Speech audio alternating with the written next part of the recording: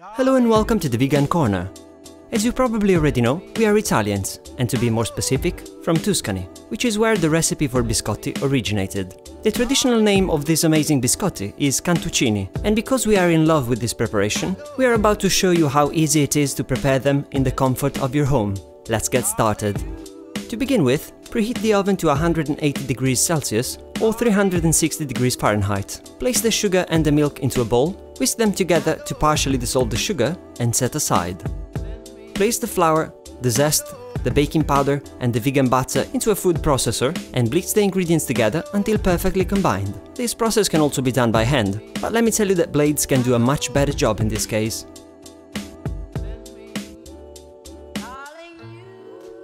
Place the flour mixture into the bowl with the sugar and start mixing the ingredients together with a spatula.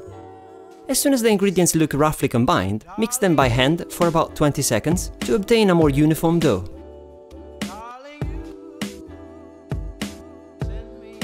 At this point, you can add in the almonds and work them in to obtain the final dough for the biscotti.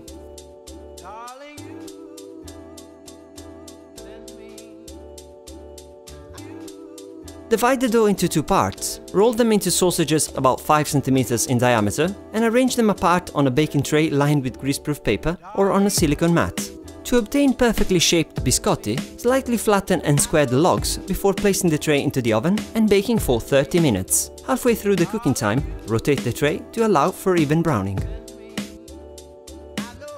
Once the time has elapsed, remove the biscuits from the oven, lower the temperature to 100 degrees Celsius, 210 degrees Fahrenheit, and leave the biscotti to cool for 10 minutes before cutting them. Don't try to cut them immediately after the cooking process, as they will fall apart, yielding a crumble instead of cookies. Once the time is up, cut the logs into diagonal slices using a bread knife. The slices should be roughly 1.5 cm in size.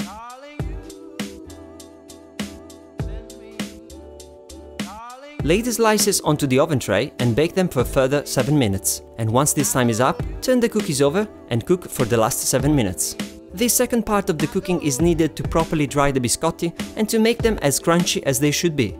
This double cooking process is in fact what gives the name to the recipe, as the name biscotti literally means twice cooked. Now simply leave the biscotti to cool down completely before eating them at once. And if you are not planning to eat them immediately, make sure to stash them somewhere safe, because they do tend to disappear quite fast, especially with kids around. For the ingredients list, you can follow the link in the description, and if you like our work, make sure to grab a copy of our ebook, which is full of our most delicious dishes and plenty of tips on cooking equipment and ingredients. Thanks for watching.